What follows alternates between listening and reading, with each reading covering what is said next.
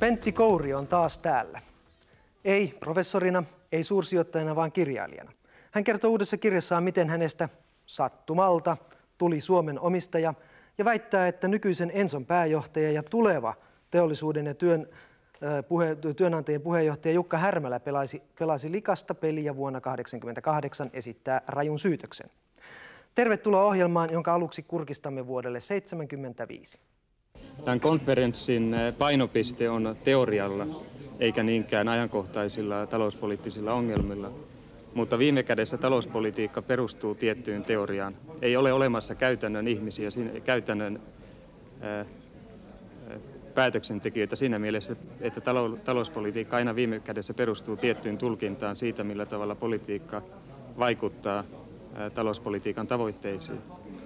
Ja sikäli kun me tämän konferenssin avulla pystymme parempaa teoriaa kehittämään ja saamaan selvyyttä siitä, millä tavalla rahapolitiikka vaikuttaa tavoitteisiin, muun muassa mitä tulee aikaviiveisiin, miten kauan kestää, kun rahapolitiikan muutokset heijastuvat inflaatioon, työllisyyteen ja maksutaseeseen. Sikäli kun me pystymme näihin kysymykseen vastauksen antamaan, niin voidaan sanoa, että sillä on välillisesti hyötyä rahapolitiikalle. Ei ainoastaan Suomessa, vaan muissa maissa, jotka tähän konferenssiin osallistuvat.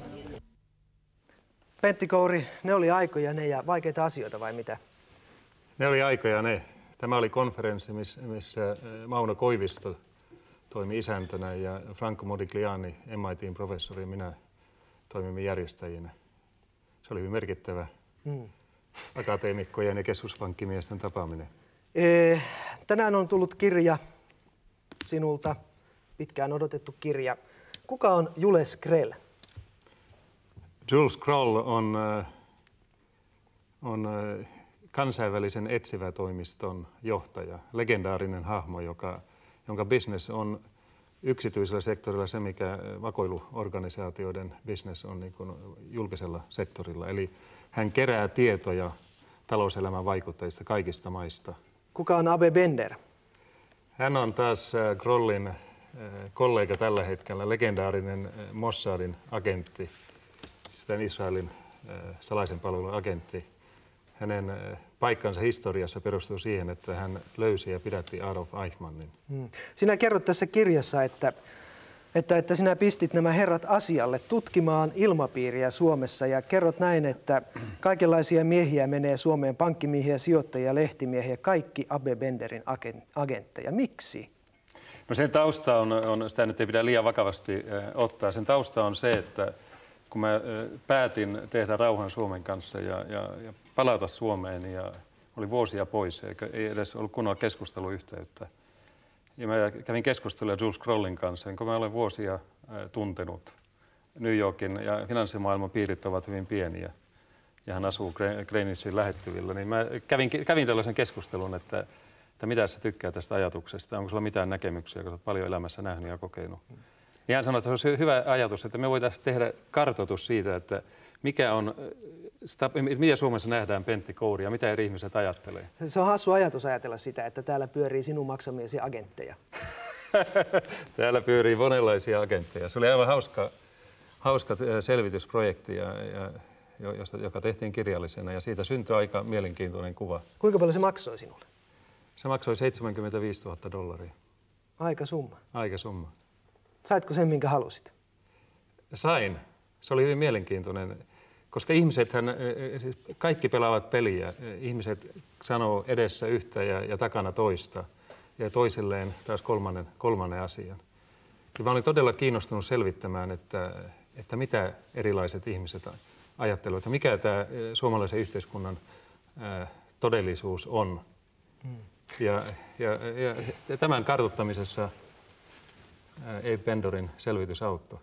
Ei siinä mitään niin ihmeellistä paljastunut. Se oli itse aika hauska eksersiissi. Mutta uskalsit kumminkin tulla Suomeen sitten sen jälkeen. Joo, totta kai. No sinä olit koulussa priimus-oppilas, ylioppilaaksi valmistuit Walesista, sisäoppilaitoksesta, Atlantic Collegeista, koulun siihen asti sen historian parhaimpana oppilaana tai parhaimmin arvosanoinen Helsingin yliopistossa ennätysajassa valtiotieteen maisteriksi. Tunsitko itsesi ihmelapseksi? En, mutta mulla on aina oppiminen ollut helppoa. Matematiikka on ollut hyvin helppoa ja mä omaksun asiat hyvin nopeasti. Ja siitä yksi seuraus itse asiassa, että mä olen huono opettaja. Mä olin hyvä opettaja niin kuin tohtoritasolla, mutta alemmalla tasolla mulla oli aina vaikea ymmärtää oppimisprosessia, koska mä hyppään siihen lopputulokseen. Että mä olen koskaan ajatellut sitä, että mä olen ihmelapsi. Mulla on vaan ollut aina nopea oppimis- ja omaksumiskyky. No, mitä ajattelit muista oppilaista, et tuntenut itseäsi niin kuin vähän ylemmäksi? En, koska mä olin sellaisessa koulussa kuin Atlantic Collegeissa, jossa oli briljantteja oppilaita. Jossa olit paras? Jossa oli paras, mutta kilpailu oli kova. Ja MIT:ssä, joka opiskellessa, niin siellä oli maailman parhaat teoreetikot ja myös käytännön miehet. Että kilpailu oli aina kova. Mutta mä viihdyn kovassa kilpailussa. No sitten sinusta tuli kaikkien aikojen nuorin 21-vuotiaana kansainvälisen valuuttarahaston ekonomisti ja 26-vuotiaana Stanfordin yliopiston apulaisprofessori. Myöhemmin olet hyppinyt professuurista toiseen. Ja missä vaiheessa aloit kiinnostua rahanteosta etkä teoriasta? Se tapahtui hyvin myöhään. Se tapahtui vasta 80-luvun alkupuolella.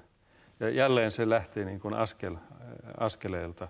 Mä muutin Yale-yliopisto New Yorkin yliopistoon ja aloin sitten konsultoimaan Wall Streetin firmojen kanssa, investointipankkien kanssa ja tapasin George Sorosin. Soros oli sellainen lähtökohta. Soros oli yksi sellainen lähtökohta. Ja toinen käytännön lähtökohta oli, kun oli 2 professuuria muutaman vuoden, yksi Helsingissä, toinen New Yorkissa.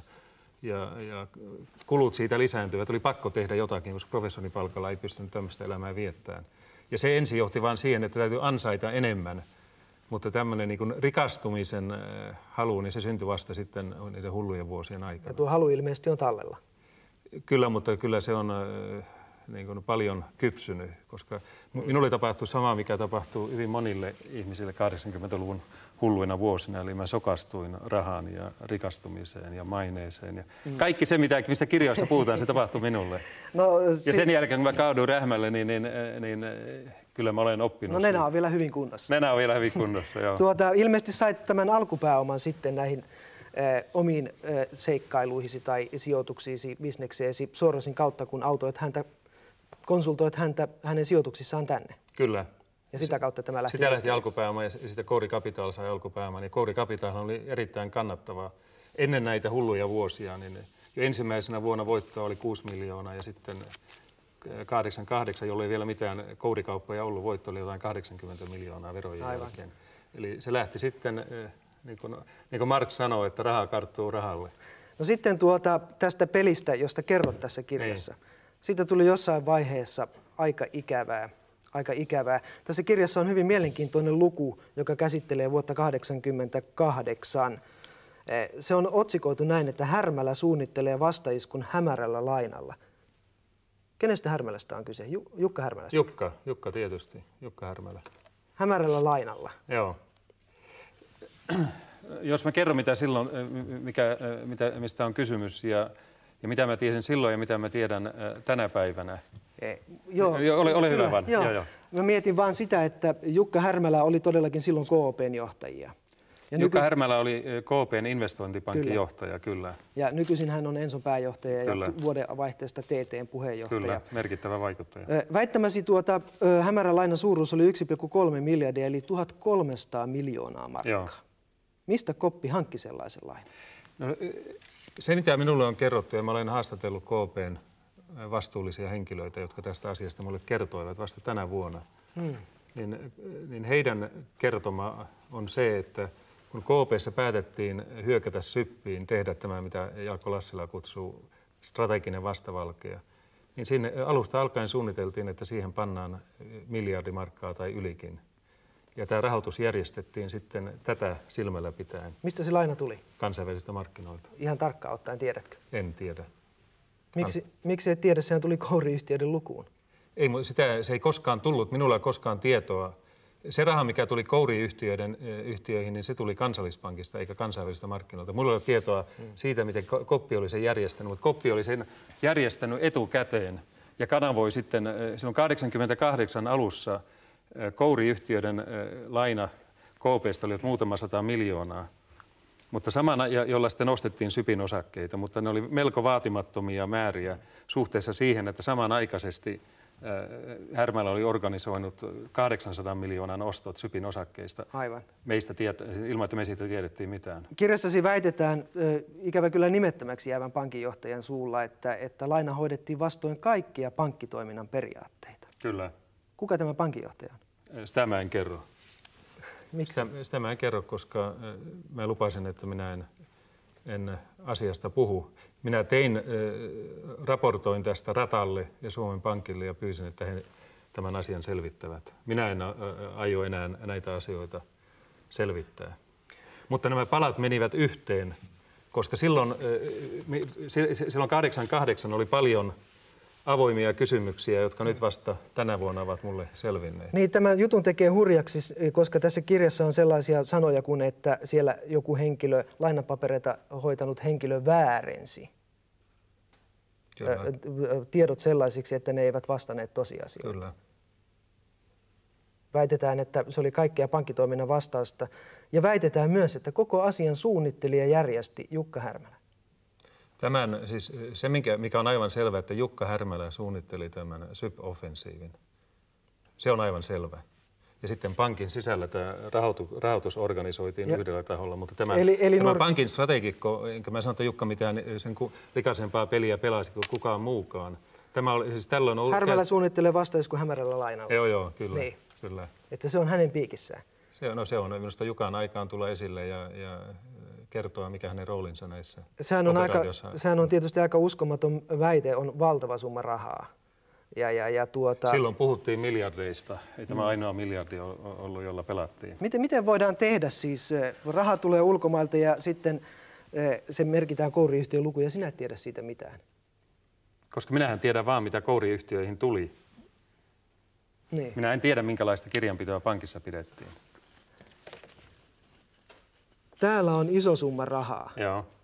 1,3 MRD. Just. KOP. Mitä tapahtui tämän jälkeen?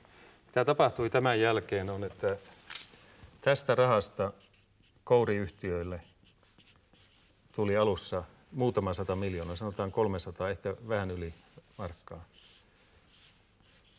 Ja 800 miljoonaa markkaa, jolla ostettiin SYPin osakkeita. 800 miljoonaa markkaa meni taholle, jota silloin minä en tiennyt, että tämmöinen taho on olemassa. Ja se jälkikäteen osoittautui, että se on liikemies nimeltä Peter Frykman. Joo. Käännetäänkö toisinpäin? Käännetään toisinpäin, että saamme siitä vieläkö Joo. näin. Siis tämä oli tilanne kesällä 1988.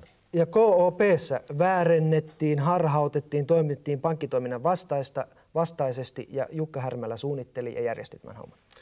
Jukka Härmälä järjesti tämän offensiivin, SYPin osakkeiden oston. Tämä lainajärjestely, niin minä en tiedä, miten se johtokunnassa hoidettiin, mutta ne henkilöt, joiden kanssa minä olen puhunut, kertovat minulle, että kaikki ohjeet tulivat johtokunnasta, että tämä raha tuotiin koppiin ja pantiin Kourin piikkiin. Onko sinulla todisteet tästä asiasta, koska se on aika huikea väite? No se on, mutta se ei ole suinkaan ainoa huikea asia, mitä näinä aikoina tapahtuu. Ei varmasti, mutta kun tämä hyppää tuosta kirjasta, jonka olet kirjoittanut, kyllä. Se hyppää silmille. Kyllä, ja niin kuin kirjassa sanon, kun minulle tämä asia kerrottiin, minä en esimerkiksi liikemies Frykmania koskaan tavannut ennen kuin tänä vuonna. Ja liikemies Frykman tuli tapaamaan minua ja sanoi, että tiedätkö, että minulla oli sopimus KP:n kanssa, minulla oli 800 miljoonaa markkaa sinun rahasi, näin Frykman kertoo minulle, jolla rahalla mä ostin SYPin osakkeita. Ja nämä samat osakkeet sitten, kun Fagernes tuli Härmälän paikalle, nämä samat osakkeet Kansallis-Pankki möi sitten sinulle. Kyllä, ja tässä välissä otti 100 miljoonaa markkaa, joka tuloutettiin Kansallis-Pankin tulokseen, jonka se jakoi sitten Frykmanin kanssa. Ja tässä vaiheessa vasta niin kuin minulle tuli tämä suuri SYPin blokki. Mulla ei ollut aavistustakaan tästä operaatiosta, ennen kuin vasta sitten syksyllä 1988, jolloin Petteri Fagernes. No miksi tämä tehtiin? Se on mysteeri. Siis koppi päätti iskeä SYPiin ja hankkia suuren nurkan SYPistä. Hinnalla minkä hyvänsä. Niin huonoksi pankkien välit olivat silloin käyneet. Ja tämä nähtiin ovelana järjestelynä, jossa kukaan ei oikeastaan tiedä, että koppi on kaiken takana. Ja sitten kun tämä alkoi käydä hankalaksi tilanteeksi ja koppia painostettiin, että nämä rahoitusjärjestelyt ei ole kunnossa, koska Frykman väitti minulle, että hänellä ei ole lainapapereita. Frykman oli 800 miljoonaa markkaa rahaa kopista ilman lainapapereita. Mulla nousee tukka pystyyn. Joo, niin nousi minullakin, mulle tämä kerrottiin. Ja heti kun mä Frykmalta sen kuulin, josta mä haastattelin kopissa työssä olleita seniorihenkilöitä, yksikin kaveri, joka on 30 vuotta ollut kopin palveluksessa, itki mun edessäni ja sanoi, että tämä tuhosi mun elämän, että mä joudun tämmöistä tekemään. Ja mä menin ja raportoin asiasta rataan. Koska tämähän on tietysti minun kannalta aika eriskummallinen tilanne, jos minä olen ollut vastuussa miljardin lainoista, josta mulla ei itsellä mitään tietoa. No me soitimme tänään rataan ja heidän mukaansa asia on tutkittu. Siellä on ollut 3 hengen ryhmä tutkinut tämän ja asiasta on tehty päätös, ettei ilmoituksesi anna aihetta mihinkään toimenpiteisiin. Näin ilmeisesti on, koska minä olen sen kommin, niin kuin tässä kirjassa sanon, asiasta kuullut mitään. Elikkä silloinhan tässä ei mitään hämärää ole. Tuntuu hataralta pohjalta nuo väitteet olevat. Ei se sitä tarkoita. Se tarkoittaa vain sitä, että nämä asiat on nyt kertaalleen tutkittu ja jos on merkillisyyksiä tapahtunut, ne pannaan unohduksiin eikä niitä enää ryhdytä selvittämään. Se on aivan selvää, että tämä on juuri se tapahtumaketju, mikä tapahtuu. Ja mitäpä luulet, että Härmälä reagoi tähän, että sinä otat hänet tällä tavalla esille? Tiedätkö, mikä herjauksesta saa jos hän siitä ryhtyy, lähtee liikkeelle? Ei minusta tässä mistään herjauksesta ole kysymys. Tässä on kysymys siitä, mikä de facto Härmälän rooli oli näissä operaatioissa. Lainapapereiden väärentäminen, puhut siitä? Joo, mä puhun, että tämä koko operaatio, se tapa, millä se rahoitettiin. Ja Härmälä oli operaation isä ja... Härmälä oli tämän SYP-offensiivin isä, kyllä. Se on tietysti kova juttu, siihen ehkä vielä palataan, mutta suuri yleisö tuntee sinut sitten vielä isommista kuvioista kuin noista 1,3 miljardista, Joo. eli 4 miljardin salkusta, osakesalkusta, tai sitähän ei silloin tiedetty, että se on sinun. Kyllä. Sinulla oli koppia, SYPiä, määräävään asemaan asti, Sampoa ja Pohjolaa. Kyllä. Mitä kaikkihan oli lainarahalla, mutta muutaman kuukauden sinulla oli semmoinen olo, kun olisit ollut Suomen omistaja. Kyllä. Miltä se tuntui? No, se oli hyvin merkillinen tilanne, koska se ensinnäkin oli tilanne, johon mä ajauduin ilman, että mä olisin koskaan suunnitellut, että mä olisin tässä tilanteessa. Esimerkiksi tämä SYPin blokki, mistä tässä nyt puhuttiin, niin en mä 88 alussa suunnitellut, että vuoden päättyessä mulla olisi näin iso osa SYPin osakkeita. Ja Pohjolan osalta kävi vähän samalla tavalla ja sitten tämä Sammon blokki tuli melkein muutaman päivän aikana osaksi tätä palapeliä. Ja silloin todella oli tilanne, jossa yhtäältä niin oli strategiset omistukset näissä suurissa 2 pankissa ja vakuutusyhtiössä, mutta toisaalta oli lähes 4 miljardia velkaa. Ja se tietysti herätti monenlaisia tuntemuksia. Sanoit, että ajauduit tuohon tilanteeseen. Eikö se ole vähän niin, että ihmiset ajautuvat samalla tavalla myös vieraaseen sänkyihin tai jotain muuta? Siis ajautuminen on kovin suhteellinen käsite. Mutta se on siitä huolimatta oikea käsite. Siis mä kerron rehellisesti sen, että millä tavalla mä jouduin tähän tilanteeseen. Ei sillä tavalla, että olisin suunnitellut tilannetta, jossa mulla oli nämä suuret omistukset. Kuka sinua käytti hyväkseen? No mä jouduin pankkien valtapelin. Olit heidän bulvaanina? No en ollut bulvaani, mä olin järjestelymiehenä itse asiassa. Ja mitä lopulta tapahtui, siis SYP oli hyökännyt koppiin, koppi oli hyökännyt SYPiin ja pankilla oli monenlaisia omistuksia ja täydellinen suma, mitä tulee näihin suuriin osakeblokkeihin. Ja minä tulin tavallaan järjestelymieheksi. Minä organisoin nämä omistukset uudelleen tavalla, joka palveli kummankin pankin tarkoitusperiä. Mutta mitään kansantaloudellista järkeähän siinä ei ollut. No, se ratkaisu, mikä sitten lopulta tehtiin, oli kansantaloudellisesti aivan järkevä. Alun alkaen niin ehkä SYP lähti, koppi lähti aivan perustellusti siitä ajatuksesta, että myötä vaikuttaa uudelleen organisointia finanssimarkkinoilla. Ehkä, mutta niin kuin mä kirjassa totean, niin... Mutta miten siitä voi olla kansantaloudellisesti jotain järkeä? Meillähän on toinen pankki kaatunut ja on yksi pankki jäljellä ja niin poispäin. Joo, mutta se tapahtui sitten myöhemmin. Ja se, mitä itse asiassa nyt on tapahtunut, on se, mikä olisi voinut tapahtua jo silloin, jolloin SYP hyökkäsi koppiin, koppi hyökkäsi SYPiin, niin sitä pankkien fuusio olisi jo voinut tapahtua jo paljon aikaisemmin. En minä sitä sano, että se peli, mikä silloin 88 käytiin, että siinä oli järkeä. Itse asiassa kirjassa tuon esille sen, että siihen lähdettiin vähän sillä tavalla, että SYP iski koppia, koppi iski takaisin ja askel askeleelta jouduttiin ihan hankalampaan tilanteeseen, joka sitten meni, jossa minä sitten jouduin selvitysmieheksi. Ja mielestäni hoidin sen selvitystyön hyvin. Eli niin kuin Lassila sanoi siihen aikaan, että oli palleissa semmoinen kutina. Joo. Niin kuin lainaat häntä tuossa kirjassa. Kyllä, kyllä. Mitä enää puuttui siitä, että sinusta oikeasti olisi tullut Suomen omistaja? Rahoitus, joka olisi ollut riippumaton kopista, se puuttui. Ja oikeasti sinullahan ei ollut toiveitakaan siitä? Ei siinä markkinatilanteessa, koska oli nähtävissä se, että pörssi tulee alaspäin ja Suomen taloudellinen kehitys menee heikompaan suuntaan. Mutta se rahamäärä, joka siihen olisi tarvittu, ei nyt oli loppujen lopuksi yllättävän pieni. Toisenlaisessa tilanteessa niin se olisi saattanut olla mahdollista, mutta ei siinä tilanteessa, mikä silloin vallitsi. Jos nyt katselet 80-luvun loppua taaksepäin, niin oliko tuossa taistelussa, niin oliko siinä järjen hiventäkään? No ei siinä ollut paljon järjen hiventä. Se, miten se lähti liikkeelle, niin... Ja sinut teoreetikkona oli helppo imaista mukaan? Minä annoin itseni tulla imaistuksen mukaan tähän peliin vuonna 1988. Ja teoriat eivät millään tavalla varoittaneet?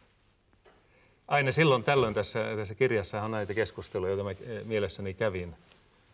Mutta siis tapahtumien tempo oli niin nopea.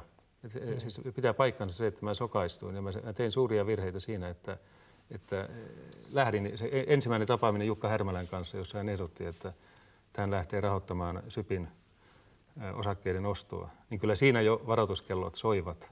Mutta siitä huolimatta me lähdettiin mukaan siihen ja se oli jälkikäteen katsottuna tietysti virhe. Minkä takia muuten Kansallis-Osake-Pankki, mainitsit Härmälän tuossa uudestaan, teki niin huonoja diilejä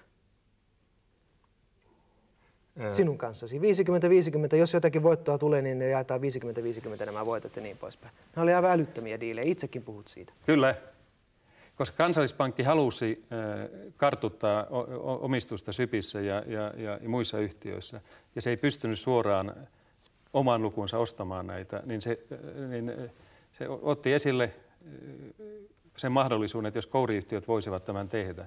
Ja silloin tietysti mä sanon, että me ei voida ottaa satojen miljoonien vastuita, että jos pankki haluaa sen tehdä, niin silloin riski saa olla pankilla. Mutta pankki saakoon siitä riskin kantamisesta, niin sitten korvauksena myös osan voitoista. No sinä nyt kirjoitat kirjassa, että olet antanut anteeksi Suomelle. Mistä tämä laupias armahdus? No, tämä on mun sisäistä keskustelua, koska tämä prosessi oli hyvin raskas minulle. Vuosia niin minulla oli sisäinen viha ja raivo siitä kohtelusta, minkä mä sain osakseni. Mutta kun tätä kirjaa lukee, niin täältä nousee tällaisia esimerkiksi hyökkäys Härmälän kimppuun, niin ei se tunnu anteeksi annolta. No, anteeksianto tarkoita sitä, etteikö historiallisia totuuksia tuoda esille. Jukka Härmälän rooli tässä prosessissa oli hyvin keskeinen ja on tärkeää, että se tulee esille. Ei anteeksiantaminen tarkoita sitä, että unohdetaan, selvitetään, mitä todella tapahtui. Mutta mä tarkoitan sitä, että minun osaltani niin nämä asiat alkaa olla historiaa. No hyvä. Mitä teet 5 vuoden kuluttua? Mä luulen, että mä teen tiedettä ja olen aktiivinen myös liiketoiminnassa, sijoitustoiminnassa. Missä? Maailmalla, Suomessa, Amerikassa. Mä olen hyvin kiinnostunut Aasiasta. Kiitoksia haastattelusta. Kiitos.